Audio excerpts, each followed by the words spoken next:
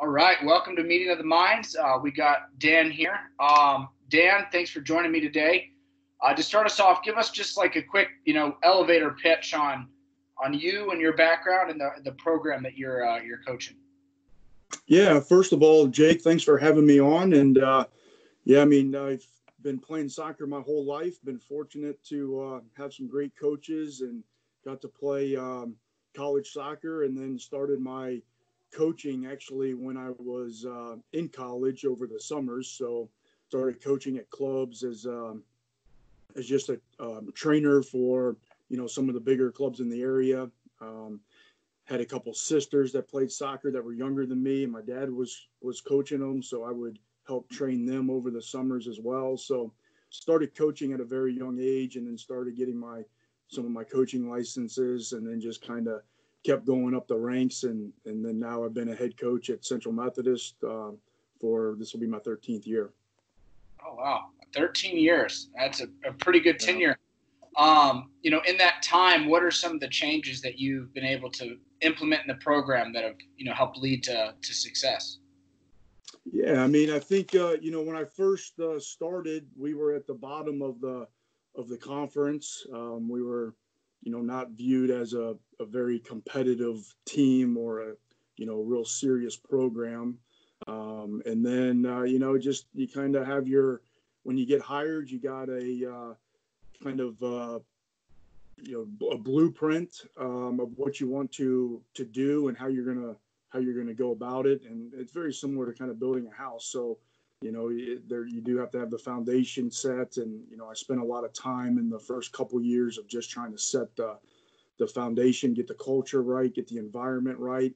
Spent a lot of time recruiting for the first couple months that I had the job, trying to just get some top players maybe that were uncommitted at the time, and really just kind of not necessarily for that upcoming class, but 2-3 years down the road, kind of starting to get the recruiting to match up, because if you're not recruiting 2 or 3 years out, it's very challenging. So I think you got to get your priorities straight from the beginning, and kind of figure out how you're going to go about changing the culture, changing the environment, and ultimately that will lead to winning and having success. So that's kind of how I got started. All right, very cool. So talk about like culture and building a winning program. Obviously we focus on the mental side of sports. What kind of mental components do you think teams that are successful have that teams that maybe struggle don't? Yeah, I think it's got to be embedded in your culture, to be honest. And I think it's something you got to train and teach. It's very similar to, your mind is very similar to a muscle that you got to train, and I think it's funny because you hear coaches say the game is 90% mental, 10%, physical, and everybody's focusing on coaching the 10% and they're not coaching the 90%. So I think you got to understand that it is a very important piece and tool that you do have to train. And I think it's something that you got to start with. And I think your players appreciate it as you continue to grow the way they think and kind of change the way they think and the way they approach things. So I think it's absolutely critical. And you learn that as you go through. That wasn't the first thing I thought about when I got hired. It wasn't about the mental component for me, but it was something that we developed along the way. So you learn and you see how your players respond to situations and handle certain moments, and you look back and you say, what am I not doing that maybe I should be doing? And I think that's one. I think the mental component is something that gets left out of a lot of coaching environments. Yeah, well, I've always noticed it. It seems like coaches know it's important. They see it's important, but a lot of them feel like players should have it just coming in. Like it should be an automatic, right? Like, well, you should just be confident. And, I've always, as a coach and, as an educator in the past, I've always tried to focus on, it's not about saying where they should be. It's about coaching them where they're at and where you need them to be in order to be able to have that success. So for your guys' program, what are some of the ways that you try to train them mentally? Is that more of an in-house process, or have you brought people in, or?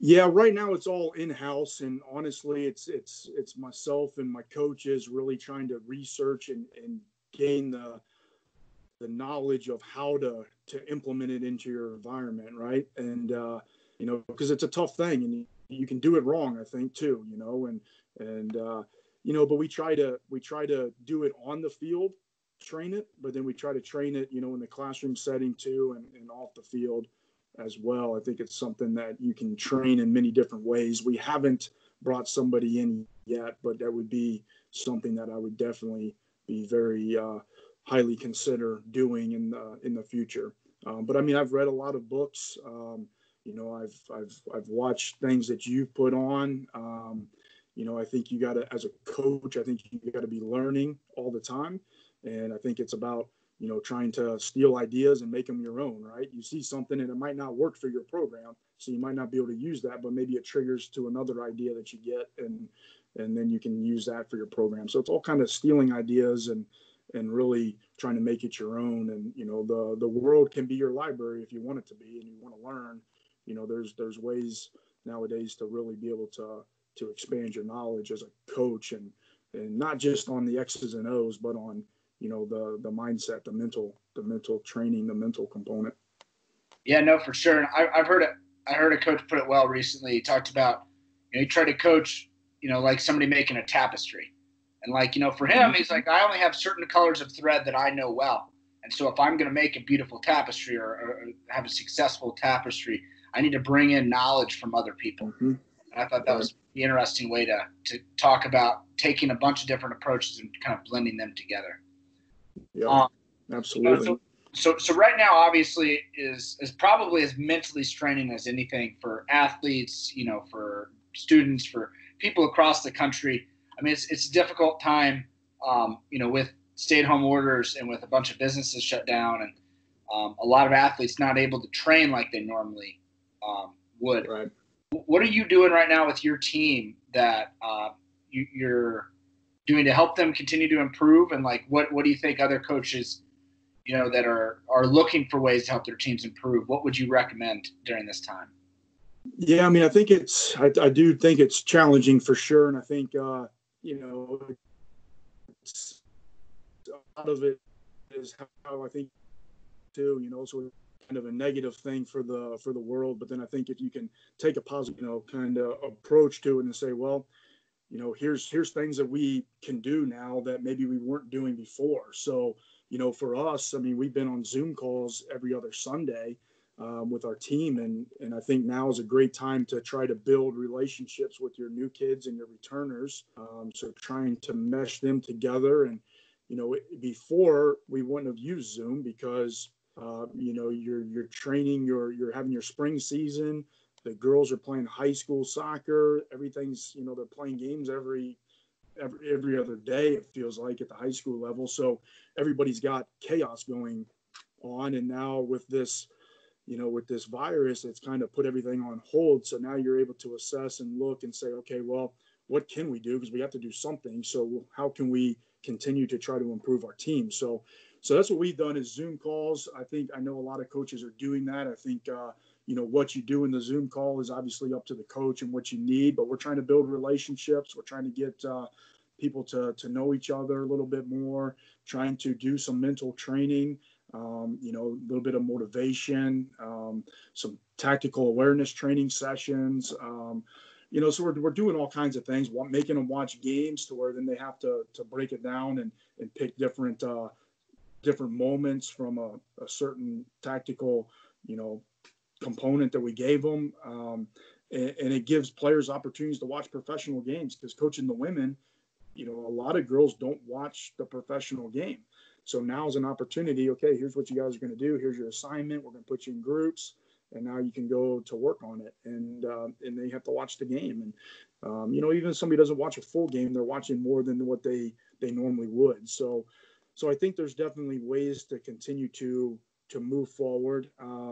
We're preparing like we're having a full season and that, like the virus doesn't even, appear. And we're trying to, get everybody ready for our, preseason in August and try to get everybody mentally ready. And I think also, I think it's good pause because it also gives you time to be with your family and realize and appreciate, maybe when life slows down, you can look and say, hey, here's my family. Here's what I love. I can spend time, I got a 4-year-old that I'm able to spend a little bit more time with. And when we were working from home, doesn't mean that I work any less, but, at least it allows you to interact and have your kids be maybe a little bit more of a part of everything. I have 2 stepkids that enjoy, doing some different projects that I do with our team and different mental training. So, there's ways to incorporate your family and have them be a part of it too, I think. And, so there's definitely ways to continue. We're doing our summer workout program where, yes, it's been modified because you can't maybe get into gyms, but, body weights exercises are just as good, strengthening your core. There's plenty of things you can do. And now hopefully everybody can at least run outside, and most things have been lifted now with those type of restrictions. But, so we're kind of still going along with the similar approach, to be honest, that we normally would. Yeah, no. And, talking about finding the positives in every situation, we try to focus with all the teams and individuals we work with on gratitude a lot. Because gratitude is one of those pieces that if you look at a lot of the top teams, a lot of the top players, it's being grateful for whatever opportunity arises, and when things get tough, being able to be positive and being able to be great, have that gratitude, I think are really tied. Because if you can't appreciate it when things are going right, it's really hard to appreciate things when they're going wrong. And that ability to be thankful every day is teaching you how to look for the bright side of any situation, which is the exact skill you need of, we just gave up a goal. We got 10 minutes left. We gotta tie this thing up and at least put it in overtime. And, that ability to find something to be grateful for in the midst of, the tragic situation that we're in, I think is a really strong component of having a strong mindset. Right. I want to jump back a little bit. You were talking about having them watch film, which film is something a lot of coaches talk about, a lot of athletes talk about. I think a lot of people go into it without directing their attention to certain aspects. They think just watching it is going to be enough. And I found it's just like going to a practice. A well-honed practice plan is going to give you more benefit than just being there for a long time. Yeah. So for anybody that's trying to do more film study right now, what are some recommendations you would make to help make that as beneficial as possible? Yeah, I think player engagement is very important. I think having a clear topic in mind and trying to stay just to that topic, I think, is very important. I think cell phones can be a major distraction, so we have our girls turn off their cell phones, turn them face down to where if a message comes through, they don't see it until after the film. Try to put them in blocks of where they play, so maybe the keepers are together, the defenders are together, the midfielders, the strikers, and try to make it as interacting as possible. And I think not just pointing out bad things too. I think it's important to watch film on when you do things well. And I don't think you can go in with the approach of we got to fix everything in one film session. So film sessions are a part of our culture, our environment, where the girls already know we're going to have film sessions probably twice a week on average. And, we try not to keep them more than 30 minutes. But I think you got to have a clear direction of what you want to get out of the film session. My coaches and I go through the film beforehand, so that way if we need to change something or look for something a little bit different, we have more than just my ideas. It's collectively thought about throughout the staff. So I think you have to get your coaches involved. I think you got to have different voices speaking. So sometimes it's not always me talking. Sometimes it might be a player coming up to explain something or another coach going through it. It's easy as a head coach to want to try to fix everything, but it's not going to happen in one setting. So I think you got to be patient and kind of just get into a routine to where you're constantly watching and the players can kind of see. And, then we have it on Huddle. That's our platform we use. So we give girls access to Huddle so they can kind of go in beforehand and watch. Maybe we give them a topic of what we're going to be talking about so they can kind of start to kind of formulate their own ideas as well going into the meeting. So, trying to get as much player involvement, I think, is critical. Yeah, no, for sure. You talked a little bit about, not focusing only on mistakes, but also on the positive side of things. I find a lot of players that struggle get too honed in on mistakes and hard on themselves when it comes, which doesn't mean that we don't want them to improve or get better or that mistakes are okay. More so, we try to go into it with the approach of mistakes are going to happen. They happen to the best players. They happen to young players. So rather than try to avoid, you just got to use it as a lesson. So for you as a coach, is that a concept that you focus a lot on? And if so, what are some of your ways to try to make that more explicit with the team? Yeah, I mean, I think, the players know this, but, we create failure in our training environment. And you can do that by, obviously, the limiting touches or field space, more defenders, whatever it may be, but something to where they're constantly, having to overcome failures, right? Because that's the game. You're going to make a lot of mistakes and, being able to overcome that. And I think, people, when you hear the word failure or fail, everybody thinks it's such a negative, right? And one thing is, and I heard this a little bit ago, and I can't remember from who, but, if you look at the word fail and you look at it as first attempt in learning, that kind of changes the way you approach things, right? And if you can kind of change the way you're thinking about things, the things that you're thinking about will change. So if you're able to take it and look at it as, okay, what do we do after we make mistakes, and what's our reactions to it? How are we going to respond? Do we throw our hands up in the air? Do we put our heads down? Or do we immediately try to get the ball back and start again? So, that's something we try to teach our players, that it's part of sports. You're all playing a game of soccer that is very hard to play, and you're going to make a lot of mistakes. So you have to accept that going into it. It's not something that, we're not trying to make mistakes, but, mistakes are going to happen, and it's how we respond. So I think that response is what you got to try to teach players. And then when you carry it over to film, it's not like it's such a, we don't want fail to be such a negative term in our environment.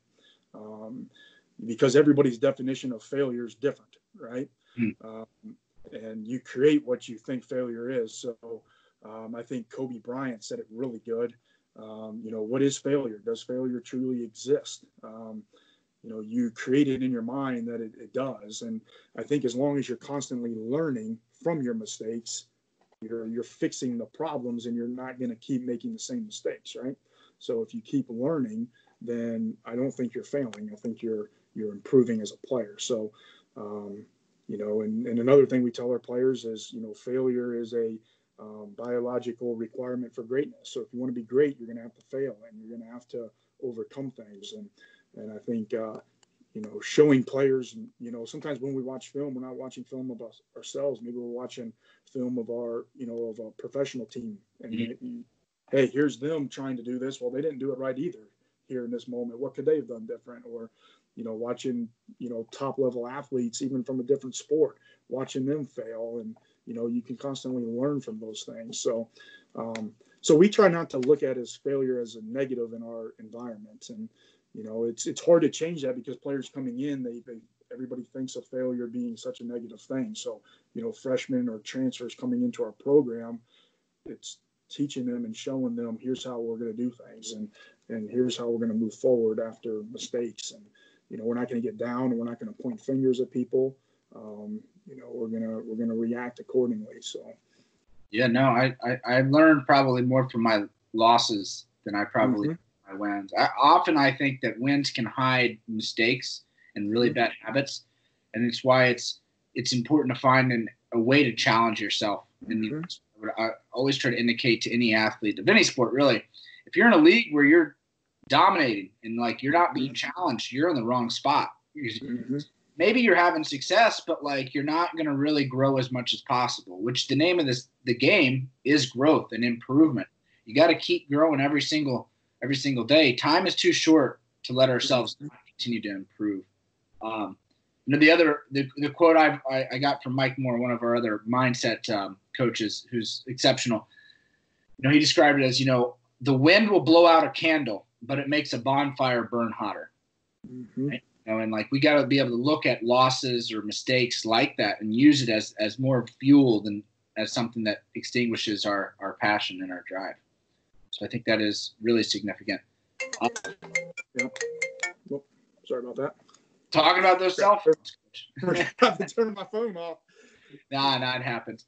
All right. Well, as far as to kind of finish up here, what do you think are some of the main mistakes or mental mistakes that athletes make that really hinder their growth and their progress as athletes? And there's multitude. There's no one right answer on this, obviously. Mm-hmm. But in your mind, what are some of the commonalities that you see with players that don't make it when it comes to the mental side of sports?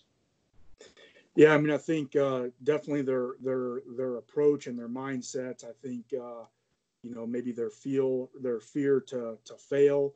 I think also, for players to be great, I think they have to get out of their comfort zone and stretch themselves, right? And I think it's so easy for people that they don't set their goals, I don't think, high enough. They just kind of, okay, well, that's a big challenge and I might fail, and I don't want to be viewed as a failure. I don't want to, people play not to lose versus play to win. They're so kind of caught up in just not making any mistakes and playing a perfect game versus just going out and seeing what happens. And I think really trying to get out of your comfort zone and stretch your limits and really challenge yourself and I think learning how to compete and knowing that it's okay to be competitive against somebody and still be their friend, because you're just going to push them and make them better. So I think getting out of their comfort zone really, kind of covers a lot of things, because, if you get out of that comfort zone and you're not afraid to take risk, and, soccer is all about taking risk and, picking the right moments. And, like it's, we're a very possession-based team, and we like to build out of the back. And, some coaches will be like, oh, man, you're taking so many risks trying to build out of the back. It's like, well, you're taking maybe even more risk by trying to play a direct ball, that now your team gets stretched and you lose the first ball, and now they're attacking right down the middle of the field on you, and so there's always kind of pros and cons to whatever your approach is. But I think people got to be able to kind of stretch themselves more and not just look at the outcome, but look at the growth. And we talk about striving for growth in our program and trying to get better every day. And I think another big mistake too is players don't get enough sleep. I think players don't eat properly, and I think all that stuff kind of, it all affects your game. And we talk about bringing enough energy every single day to do the job, and whatever it takes. So I think the way they approach things has to change. I think the way they compete has to change. I think the way they approach failure and their mindset of, failure being a negative thing, and really just trying to stretch themselves to grow and be better, take risk. No, for sure. Yeah. I mean, and it's interesting looking at sports and seeing what gets emphasized and improved over time. Mm-hmm. The last few decades, I think strength training has like totally been revolutionized. I think nutrition has really gone through that. Like right now I see as a time, at least with our efforts, we're really focused on the mental side of sports, which, we've worked with a lot of teams and individuals who have never had really an opportunity to have direct mental coaching. And I think that's one of the areas that we're going to continue to improve in and see more, sports across the board and athletes across the board focus on that mental aspect. And the other physical one is, I think, stretching. I think there's a lot of people that don't put enough emphasis on the importance of being flexible, one for recovery and two for injury prevention. Right? And I think those are mindset, and I think the flexibility and stretching aspects are two that need to be relooked at by a lot of players. But it's a lot of those small things, right? It's, if you look at the best what separates them from the people just below them is like it's just a hair's breadth of difference many times. And those little differences in, sleep and nutrition, and, some daily mental training, some daily stretching, can make a huge difference over the long term. I would agree entirely. Well, Dan, I really appreciate you joining us today. Thank you for your time. And do you have any last questions for me before we finish up here? No, I really appreciate you reaching out, and it's been a pleasure being on your show here. And, you guys are doing great things, and I appreciate what you guys are doing for the game, and just not just soccer, but just sports in general, because it's such a, sports are such a great platform for teaching life lessons. So I think, you guys are doing great things, and keep up the great work. All right. Well, thanks, Dan. You guys have a good week. Thanks. You too. Stay safe. Of course. Bye now. See ya.